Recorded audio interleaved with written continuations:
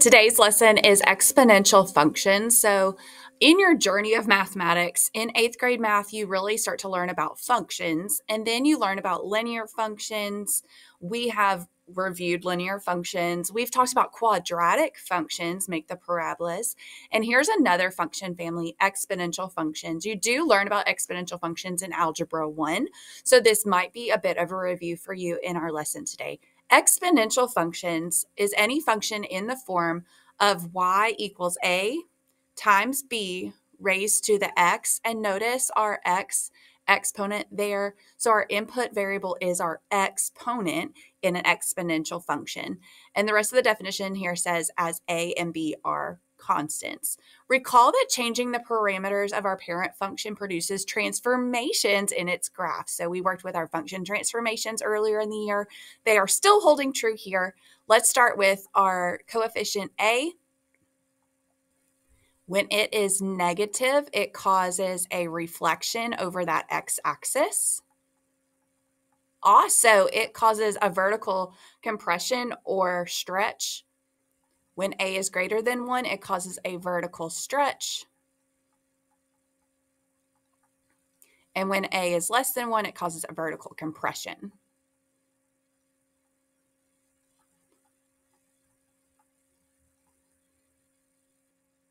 So that's a.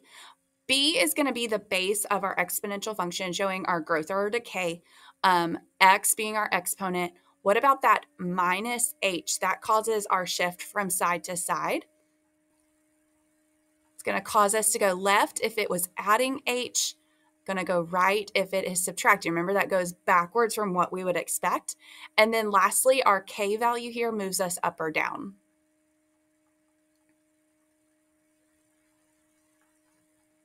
So let's look at two examples below. I've got a and b. On a, we have y equals 2 raised to the x plus 3 plus 2. I do have our parent function here graphed. That is this guy here is going to be our parent function.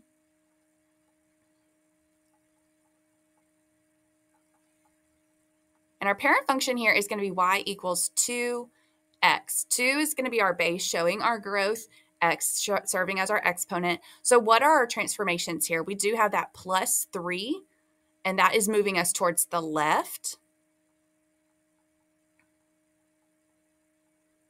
And then this plus 2 is going to make us move up.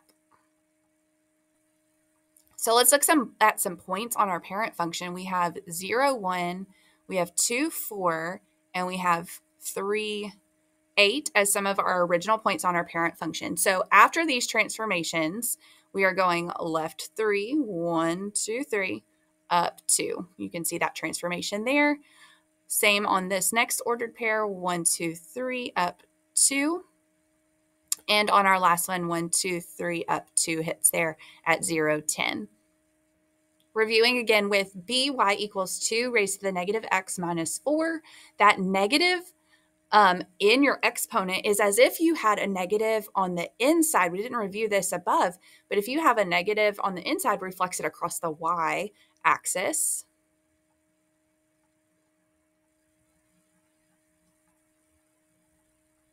Because of that negative there. And then we have the minus 4 at the end, shifts us down.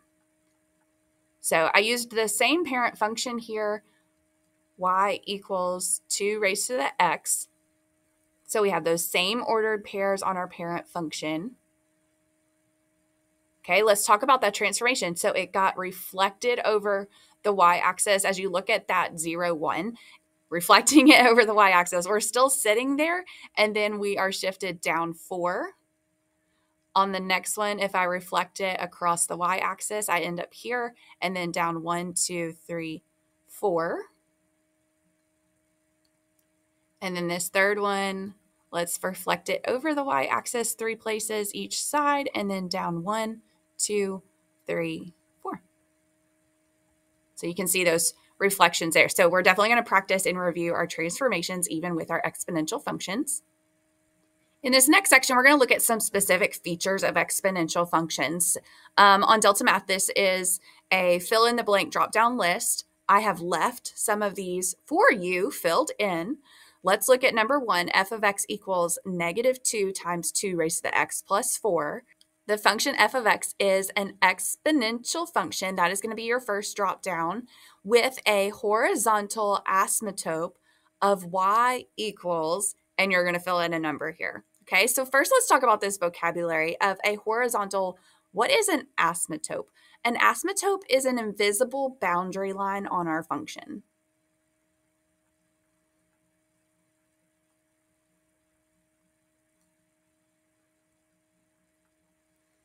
And in exponential functions, they are horizontal. And so you can see that is where it is leveled off in our graph here. This is our asymptote.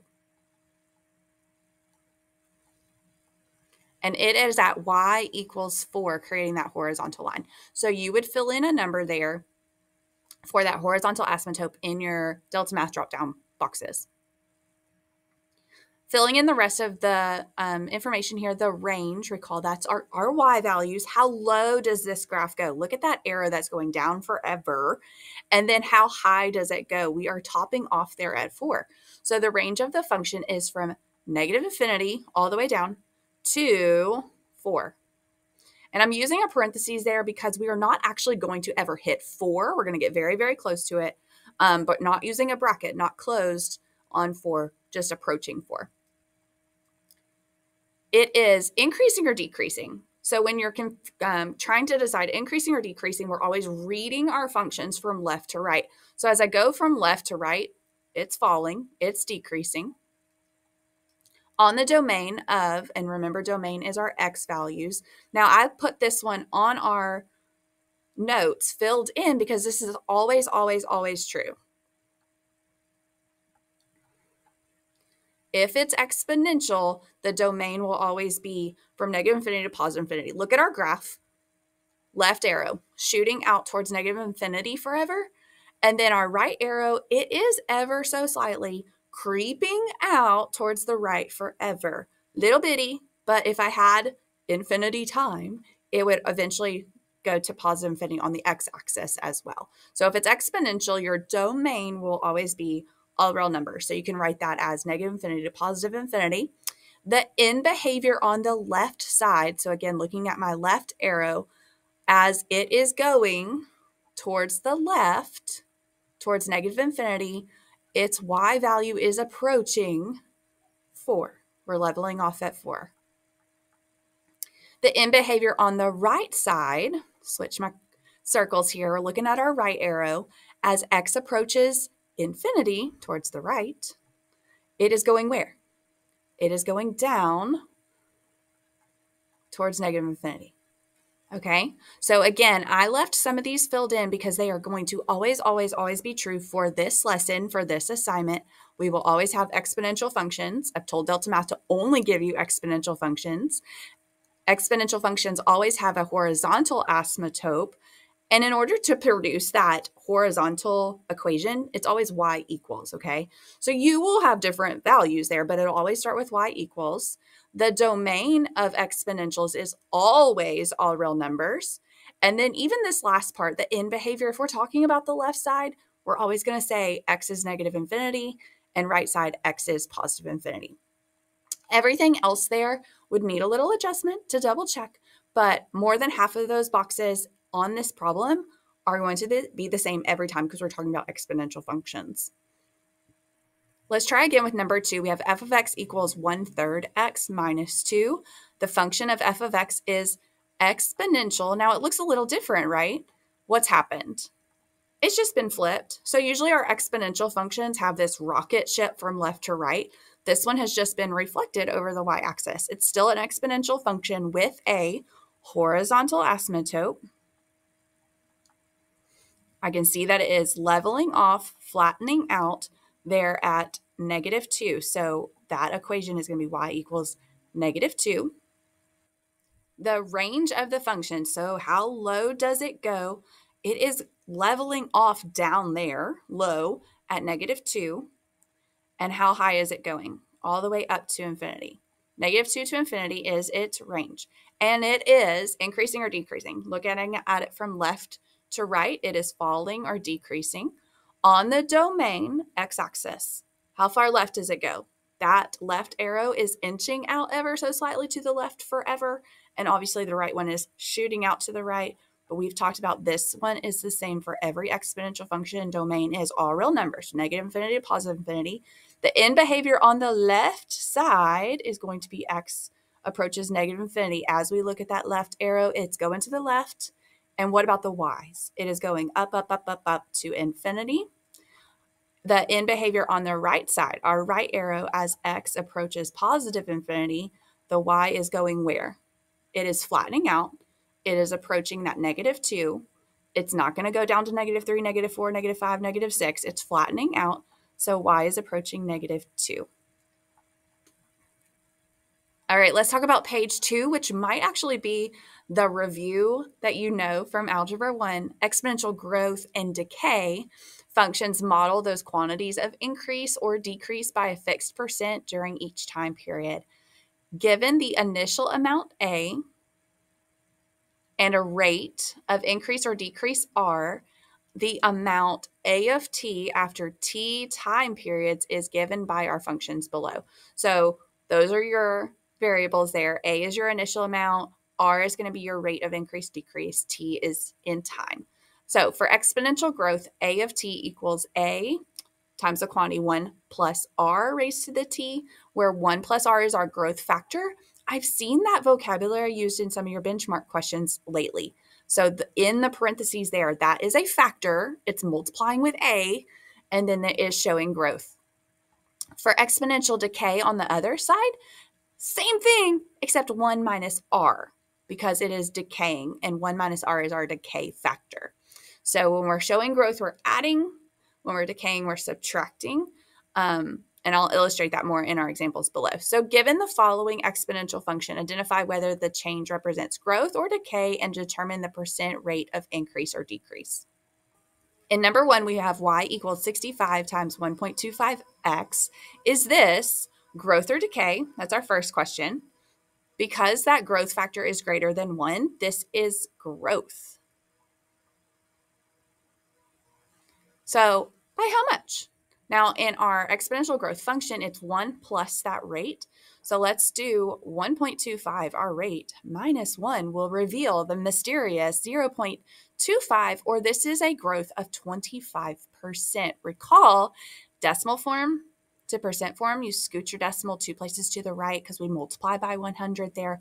So this is a growth of 25% being illustrated in number 1. Number 2, y equals 38 times 1.108 raised to the x. Again, I'm looking in those parentheses. They are greater than 1. Therefore, this is a growth. Let's see by how much. Subtract it away from 1, and we find that we have 0.108. Scooting my decimal twice. How much? 10.8% growth over time. Number 3, y equals 42 times 0.92 raised to the x. In our parentheses there, that is less than 1, so it is decaying. We are losing value over time because it's not maintaining 100% as we move in time, whether it's per year or per month. It's not 100%, it's only 92%. So let's see here. We have 1 minus 0.92. When you subtract that, we're going to get 0.08 or 8%. This is decaying by 8% each year, each month, whatever the time period is there. Number 4, y equals 8,200 times 9,600 raised to the x. Again, in our parentheses, they're less than 1, so this is a decay exponential function. By how much? 1 minus 0.96 is going to give us 4 hundredths. 4 hundredths is 4%. It is decaying by 4% each day, week, month, year. It's an exponential decay by 4%. Sometimes those just take a lot of practice for students to get the hang of, but just notice I've subtracted 1 away if it was bigger or a growth, and I subtracted it from 1 if it was decay or less than 1 to reveal that percentage rate. And of course, we've got to put it into context. So number 5, a new car is purchased for $16,400. The value of the car depreciates by 8.25% per year.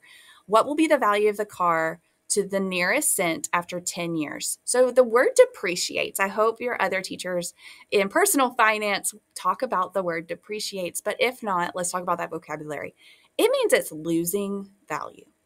You buy a new car, brand new car off the lot, over time, it's not worth so much, okay? So we are losing money, losing value of our car, 8.25% per year, and we're going to find out after 10 years, rounded to the nearest cent.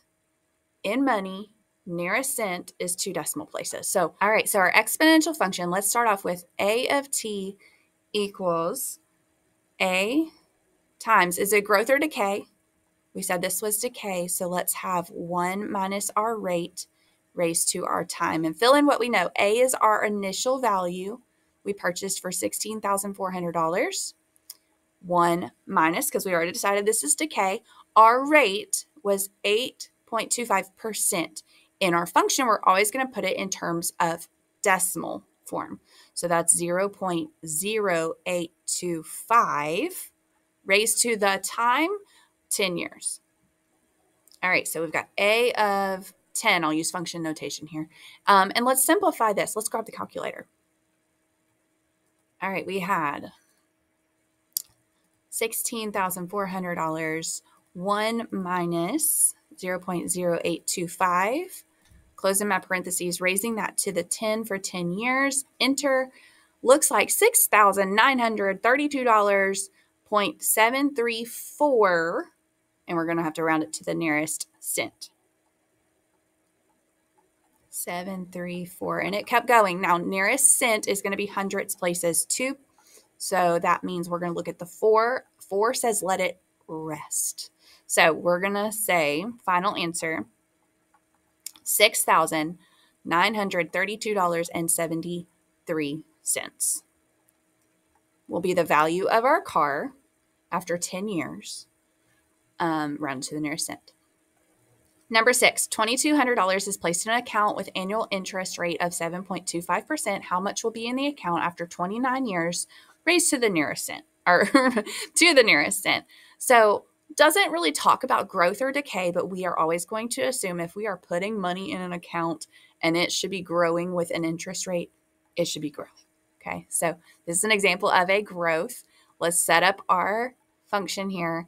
A of t equals a times 1 plus our rate raised to the time, because we're going to grow our little account starting with $2,200 times our growth factor 1 plus our rate was 7.25%. Write it as a decimal raised to the time after 29 years. So a of 29, using function notation there.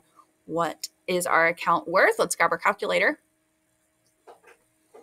We had 2,200 times 1 plus 0.0725, closing up my parentheses, raised to the 29th, enter 16,747.2847, rounded to the nearest cent. Again, that's 2 decimal places. The 4 says let it rest. So final answer, we should have $16,747.28 in our account after 29 years.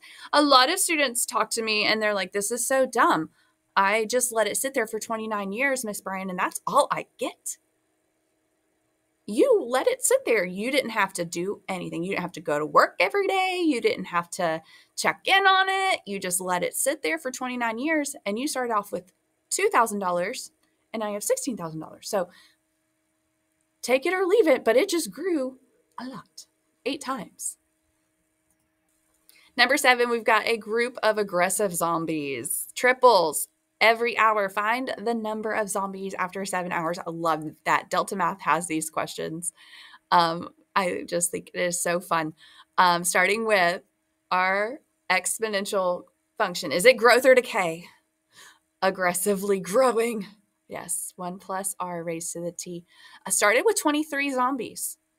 Very early on, breakout of zombies.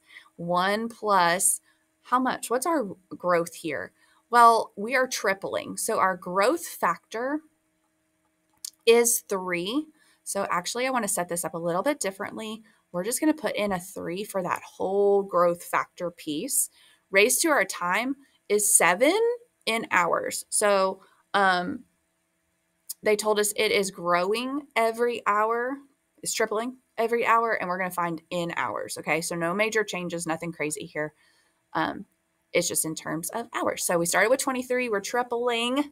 So our growth factor is 3. Let's grab the calculator. 23 zombies times 3 raised to the 7 for 7 hours. This is dangerous. We have 50,000 zombies. 50,301 zombies in 7 hours. Okay, this is a major like world-ending event for sure. But there we go. We didn't have to round it because it's whole number of zombies. No, just legs and arms. It's whole number, entire zombies. Number 8, element with a mass of 590 grams decays by 19.5% per minute. How much of the element's remaining after 15 minutes? All right, started off with 590. We are decaying by 19.5%. Change that to a decimal. It is per minute. Finding out in minutes after 15 minutes. So let's see. Ooh, I just realized over here, I put A of 23. It was A of 7 after 7 hours. Okay, coming back over here. A of 15. And let's throw it in our calculator. All right, 590 grams times 1 minus 19.5%. They're written as a decimal raised to the 15th. After 15 minutes, we have 22.792408, rounding to the nearest tenth. The tenths place is 1 decimal place. So that we're looking at the 7. The 9 tells us how to round. After 15 minutes, there should be minutes. Wow. After 15 minutes, there should be 22.8 grams left of this element. There you are, friends. Exponential functions. Again, touched on in Algebra 1, so might feel a little familiar. I hope it does. We've talked about transformations before, so they still work here with our exponential functions. We looked at the features of exponential functions. You are only working with exponentials right now. They have a horizontal asymptote. That is the invisible boundary line where they're leveling off. Domain, range, increasing, decreasing. We've done that before. And we've also done in behavior before. So there's a lot of just review elements right there in that the features of exponential functions. Growth and decay, identifying the percentage, whether it's growth or decay, covered in Algebra 1. So I hope that feels like review, and then applying it into our context, plugging in that initial, whether it's growth or decay, to add or subtract there, plugging in our rate as a decimal, and then our time, and just using our calculator and rounding carefully. Okay. Let me know if you have any questions, guys, and I'll see you in class. Have a great day.